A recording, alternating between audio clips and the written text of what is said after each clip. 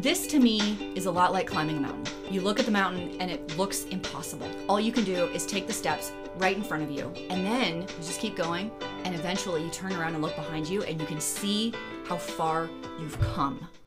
Welcome to the Frugal Fit Mom podcast. This is Christine, your host, and I have kind of a cool scenario to talk about today.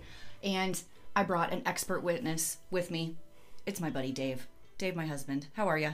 What's up, everybody? So the reason I brought you on today is because we are going to be helping a family with their budget today. This is an actual family. This is a real family. However, they're anonymous, so there will be no names, although I have all of the details that you might need to help the family. And I thought this could be really fun for us because you and I have gone through a similar debt-free journey. Limited income, kids at home, it feels overwhelming, you don't know where to start. So I thought it would be cool to give them kind of our tips or what we would have done in the same situation in order to knock out this issue that they have. If we were working with their scenario, their numbers, their budget. Correct, Gotcha. Exactly. Okay, so quick synopsis. This is a family of 7. They are married. There's 5 kids. Oldest is 12. Youngest is 3. Okay. Their income is fabulous. Their income is $9,300 a month. Whoa. Yeah, it's so good. The problem is that they're spending $93.85. So there's a little bit of an issue, and there's definitely some debt. So they were doing fine until 2 years ago. In the last 2 years, they've had some family issues and just racked up a staggering amount of debt. Is it medical? Do we know anything? It's all kinds of stuff. So let's do just a quick overview. Do not let your jaw drop when you hear this, okay? Okay, so of course, there's a car loan, okay? They have a minivan, which is paid off. An Odyssey, my favorite minivan, just for the record. Okay, that's solid. Solid. And then their regular car died, so they went out and got a 2015 Accord for like $23,000. Okay. Which feels a little high for a 2015 Accord. Did they just buy that recently? Yes, recently. Okay. Okay, so they have a payment on the one car. Okay. Okay. They do also have a personal loan to a family member, which I hate that. Those are the worst. It's not that much. It's a couple thousand. They do have a home improvement loan that they did. They put in a pool. Sweet, right? Yeah. That's $26,000. So like a home equity line of credit or whatever. Right. Okay. Here's the kicker. Are you ready for this? 18 credit cards. 18 different credit cards. I didn't gasp. No, but I wanted to. You sure wanted to. Just the number of credit cards gives me heart palpitations. Yeah. Like, it's such a huge list that it would make me panic just to see how many there are. Now, some of them are not that high as far as the total balance.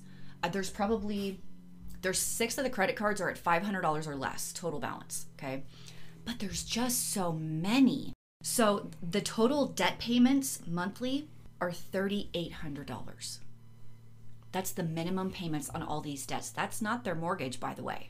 Yeah. That's just debt, not including mortgage. $3,800 a month. That's the minimum payment. That's the minimum And they're payment. paying interest on that. Uh-huh. Oh, gosh. I know. It's kind of messy. I thought we could go over their regular budget. Let's pick off some low-hanging fruit that they could make. They could make these changes this week and stop overspending. Remember, they're already spending like $100 a month more than they make with the current budget and minimum debt payments. Okay. Okay, so they're not making any progress right now because these minimum debt payments are like $38, $40, $100, you know, on debts that are like 10 grand. They're not getting anywhere. So our goal is to knock down their regular budget and help them make some progress. Let's go over the budget and see if we can help this family. Family of 7. What's the first thing you do? Well, we need to look at what they're actually spending. That's the first thing I'm doing. Their income is so good. I don't know that they need to work more in this case. Let's kick it off by saying they have $0 in savings. Okay. So that concerns me quite a bit. If there's an emergency, we're just adding more credit card bills, and I don't want to do that. Yeah. Okay, so regular bills. Okay, their mortgage is $1,625. Really good, no problem. Netflix, $23. Internet, $83. So far, I don't see any problems. Right. Cell phone bill, $310. Yeah, red flag. Ouch, let's put that on the list. Electric bill average $225. Feels a little high to me, but we live in a cold climate, so we don't run the AC a lot. Water bill $160. Okay. Alarm $66. Life insurance $80 a month. Car insurance $180 a month. Other than the cell phone bill, I don't see anything in here that's freaking me out. Probably true. Okay. But that's a lot of little things that add up. Well, these are necessary bills. Like, you can't just not pay your water bill. The water bill is what it is. I know. So, I mean, they could nickel and dime this a little bit, but the savings would be minimal. They could cancel the streaming services and save $20 a month. Yeah. But $20 a month It's not going to get us enough. not going to get us enough. So for now, I'm just going to leave that. Let's move to variable expenses. This is where you can really make a difference. Auto gas, car gas, $300 a month. Feels a little high, but gas prices are high right now, so it is what it is. Groceries is $600, which is low for a family of 7. I think that's quite low. Okay. Eating out is $600. I would definitely think you could make some progress there. For sure, for sure. Even if you traded $100 more in your grocery budget to get rid of $600 or $500 even out of the eating out budget. Yeah, I think you could definitely do some little switcheroos there.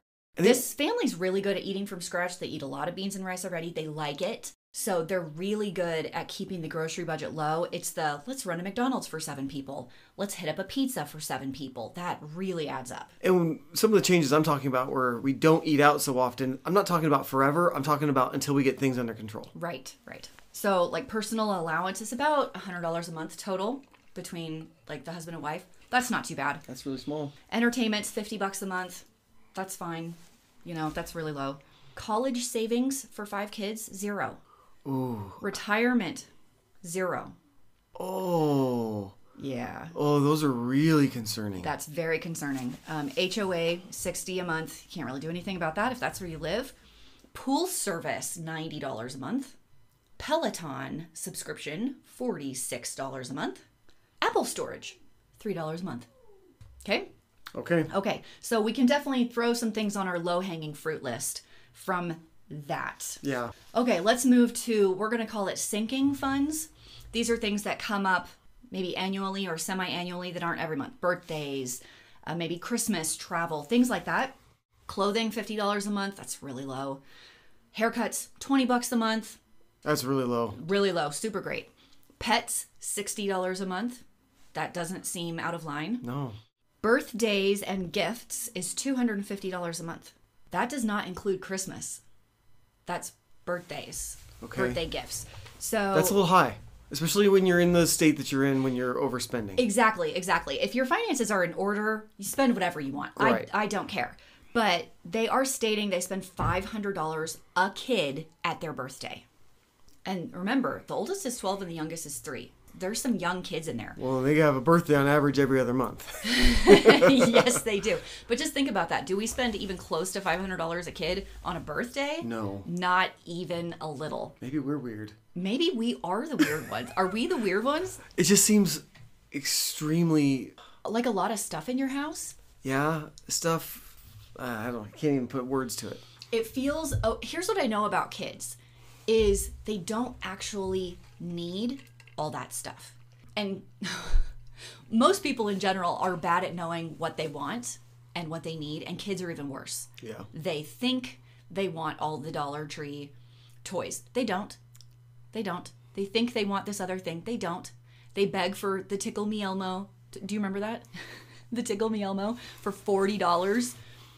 They play with it for a week, and then they're done. All that stimulation is, in my opinion, a lot.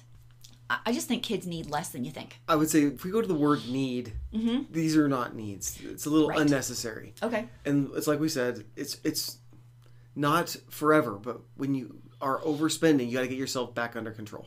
Right. And this feels a little out of control for the state they're in. Let's add Christmas onto that. They do about $2,000 spend at Christmas, which to me does not feel unreasonable if you consider all the pieces that Christmas has for a family of 7. Yeah. However, like you said, when you're in this kind of scenario, when it's kind of a crisis, it's time to rein that back in. That comes to $170 a month. And then travel, $420 a month. Okay, that's probably only enough for that family to travel once a year. Once a year. Yeah. But in their state, they can do like a camping trip. It's too much of a crisis to be taking that monthly budget right now. Yeah. And putting it towards travel. They can't travel for a year. Let's put the vacations on hold for 1 year so they can get things under control a bit. If you did that for $4,000, if we're talking $4,000. In 1 year, that's $5,000. That can make a dent. Yes, it will make a dent. There is the budget. What's our total debt?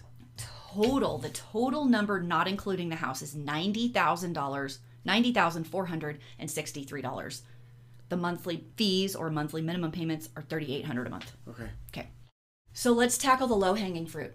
Alarm and pool service, I say eliminate. Yeah, you can totally do your own pool stuff. Right. I lived in Arizona for 10 years. Had our own pool. We did our own pool stuff all the time. For how much dollars are you talking? I don't have a current figure on my head. Okay. But they're paying close to $100 a month for the service. You could probably do that for $15. Your pool chemicals don't cost that much money. And as long as you keep everything, if you got a creepy crawler or whatever you got to keep your pool maintained, I think it's $25 to $30 probably at the most if you're doing it yourself. Now, to be honest, I am kind of a big fan of an alarm system. There's a $66 a month. I don't think that's break the budget numbers right here.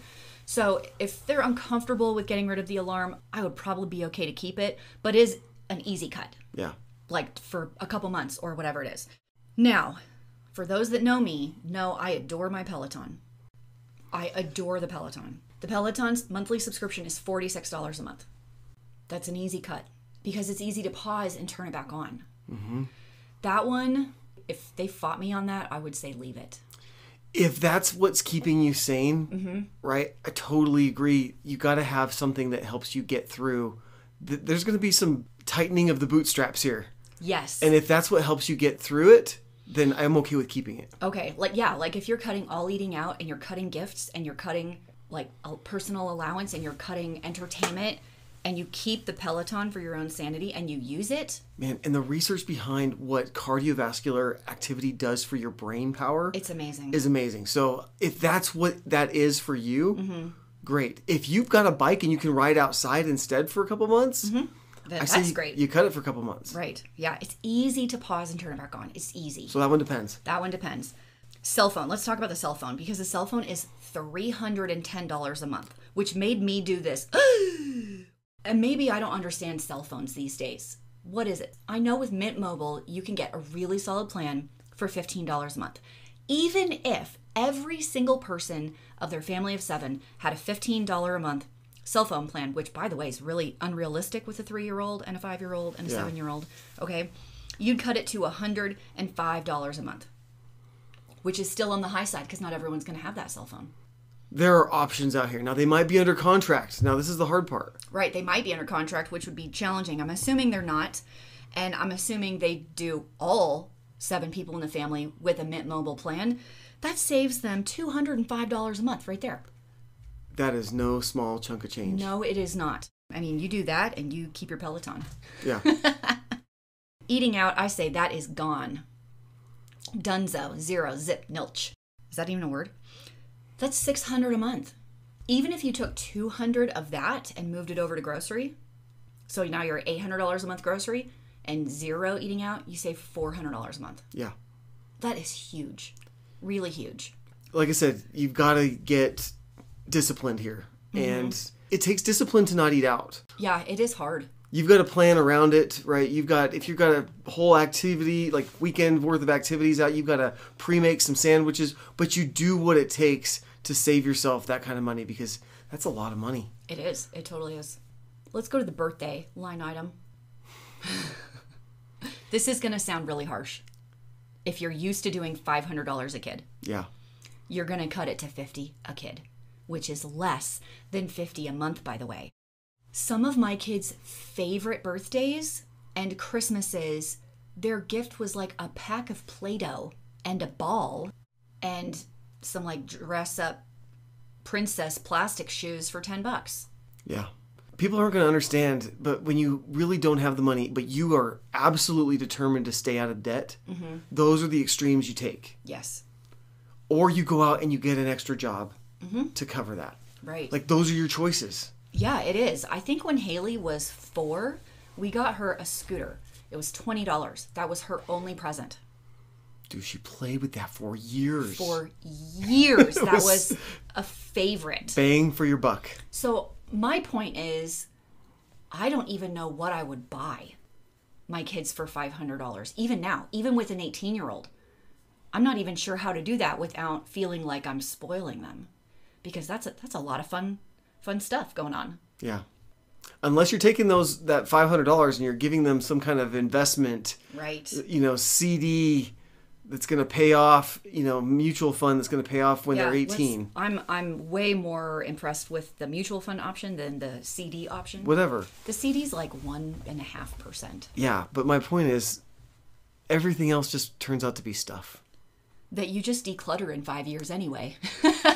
as you jump on the minimalist trend. Now, if you told me that was when you're that once a year birthday money is what they're like getting all their new clothes from, and they're actually using necessities out of that, that's a little bit different, but I don't think that's where we're at. You're right. I don't think that's quite what we're talking about, but you make a great point that if you're doing like a nice, let's say you go to church every Sunday, and they're getting a nice dress or school shoes or whatever it is, socks, underwear.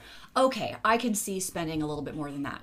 But even for back to school, I don't spend anywhere near $500 for my kids. No. Like less than half of that. Nope, doesn't happen. Okay, the next one is travel. Now, I love travel. I do too. So I actually thought about keeping it in the budget, just cutting it to $100 a month instead of $420. That's probably realistic because Right. you probably need to do some other things. Small things, go visit some friends, some family that are close by, drive here and there. Drive a little, maybe do a day trip to like a lake that's close-ish, run to the beach, do a camping situation. There's all kinds of things that you can do that are much, much less than like doing a Disney trip or doing a cruise or whatever it is. But until you get these kind of debt numbers under control, big trips are out of the question for a while. Yeah, totally. I don't know if it's a year or two, but I think if you tighten up the bootstraps and you were to start throwing $1,000 or $2,000 a month at these debts, you're paid off in potentially 2 years, 3 years. Potentially. Okay, last one was Christmas. I still think you need to keep Christmas, but I thought they could cut it to $100 a month. That gives you $1,200 for Christmas. $1,200 for Christmas is going to be no big fancy dinner party. It's not going to be Christmas announcements with the family pictures. You're probably not going to go to the neighborhood party and bring alcohol. This is a simple one. Okay, so here's my idea on having a tight Christmas or 2 or 3. Okay. Because we've had a few. We have definitely had a few. You come together as a family and you make it a family goal. You say, hey guys, this is where we're at. So for this Christmas or that next Christmas, whatever, you guys set these goals of how much you're going to spend. And it's something that you do together. The not spending extra amounts of money or trying to find ways to do Christmas on a budget is something you do together. It actually brings you closer together. It's probably more in harmony with the spirit of Christmas. Probably. Right? And it's less about commercialization and more about what you guys are doing together. I want to bring up this Christmas that we did when Andrew was 1.5. Andrew wasn't 1.5 at Christmas. What am I talking about? He was born in January. He was 1. He's 1. Haley is like 3 or something. And we were in our debt-free journey at this point. So it was a tight Christmas. We had just bought our first house. It was a year. It was over a year before. But yes. It was tight. We were paying off student loans and we had our first house and bills from having babies because we didn't have great health insurance. And so it was tight. I don't even remember what we got Haley because I don't know why I don't remember, but I don't. It wasn't that expensive, but I remember what we got Andrew. We went to IKEA and it was $17 and we bought him that tube tunnel thing. Do you remember that? I do. We had that stupid tunnel for 10 years. Yeah. All the kids played with it. Oh my gosh, we got a lot of use out of that. It was a favor. It was $17. That was his one present. I don't even think you and I got each other anything.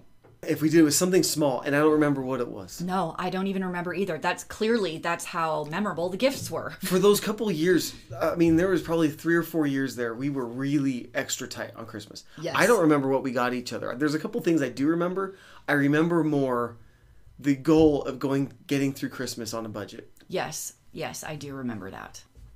And it was okay. Was that the CVS Christmas? That was like the next one. That was the next one? Oh my gosh. The following Christmas, this was hilarious. I was really big into couponing. And I had all these extra care bucks at CVS, like hundreds of dollars worth. So I think I gave Dave $100 in basically paper extra care bucks. And I was like, here, go buy Christmas presents for me with this. At CVS. At CVS. We bought every present at CVS. You got me the electric razor. Like I did. a Philips Norelco electric razor. It was $80. I still have it. And I used extra care bucks to pay for it. I got Andrew a toy truck from the toy aisle. And I got Haley plastic food, like a little grocery basket of plastic food for the play kitchen. That was funny. Oh, yeah. You got me perfume. Did I? Yeah, you did. Because I sell perfume at CVS. Now, those are memorable Christmases. Yeah. Those are, for sure. Okay. I look back on those Christmases with good, fond memories. Yeah. I don't think about what we didn't have. I think about it was something we did together. That's why I said that. Well said. Okay. That's our list of low-hanging fruit. Okay, so that comes out to a $1,650 a month savings. Ish, give or take a few dollars. Okay. $1,650. We have now successfully dropped below our income. Okay, so we were about 50 over. Now we're under about $1,600 a month. Step 2 is baby emergency fund. Probably. I'd say month 1, you have to take that whole $1,600 and just set it in a separate account just in case. Yep. Your AC blows up, your dishwasher catches fire, your tire catches fire on your car and flies off the car and rolls down the hill in a flaming circle of death. All these things are things that have actually happened. Your water heater starts leaking like crazy. I mean, there's just so many things that could happen, and it's nice to have that buffer. Okay, and then number 3, here's the dilemma. Do you pay off the personal loan to the family member first before anything else? So you can, like... What's the total amount on that? The total amount on the family member is $3,500. Oh, that would be pretty awesome. It would take a couple months, like 2.5 months maybe, to get rid of that. But then it's not hanging over your head anymore, and then you don't feel awkward about it. Yeah. I would say you make your minimum payments on the other things, and then you pay off your family member first. Right. And then, like I said, 6 of these credit cards are $500 or less. I say you start knocking out those little ones. There's one that's $160. Knock it out. I agree. I say you follow Dave Ramsey's debt snowball. You want to stack successes on successes here. Did I mention there's 18 credit cards? Yeah. Oh my gosh. And I think as soon as you knock some of these out, you cancel them. Mm-hmm. No person needs 18 credit cards. Oh, there's no doubt. You cancel them. You have to cancel them. How many credit cards do you think is a reasonable amount? 2 to 3? I only use one at a time. Yeah. And now I cycle mine because I do credit card churning, but I use one in a year. And then the next year I do a different one. I cancel the first one. So I only use one. And we never carry a balance. No, I never ever carry a balance. We always pay the balance when it comes through. So what's great about this is as you knock off these small debts, like the personal loan, that's a minimum payment of $300 a month. That's gone. You can add that to your snowball, right?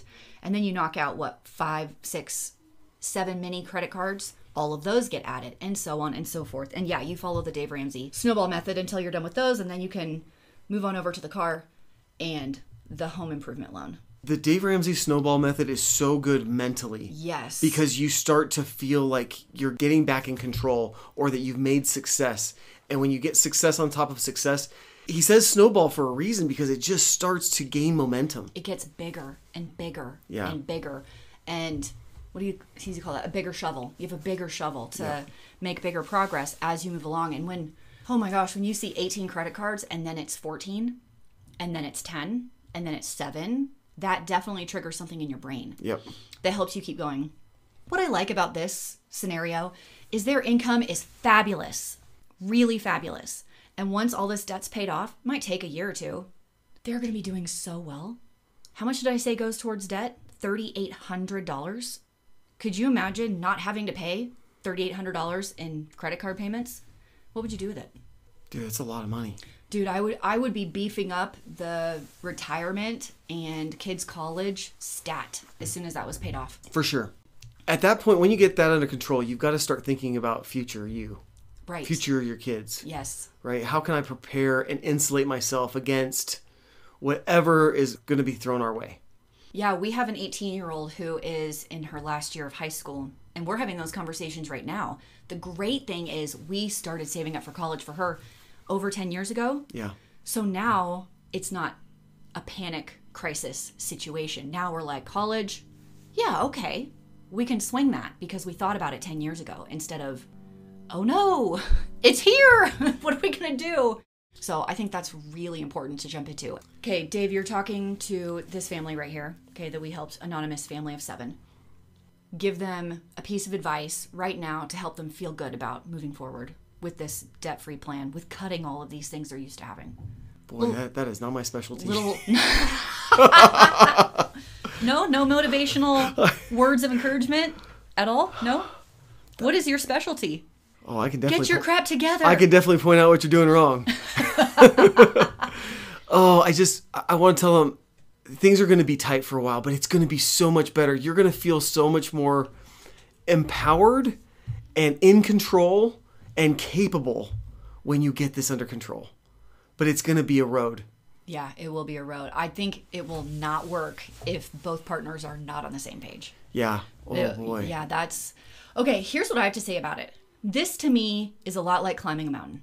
You look at the mountain, and it looks impossible. Intimidating. It's intimidating. You can't see the path. You don't see any footsteps. No one has ever walked this path before. You don't know where you're going. You don't know how you're going to start. You can't even see the finish line, okay? All you can do is take the steps right in front of you and make some steps and focus on right now. And then you just keep going.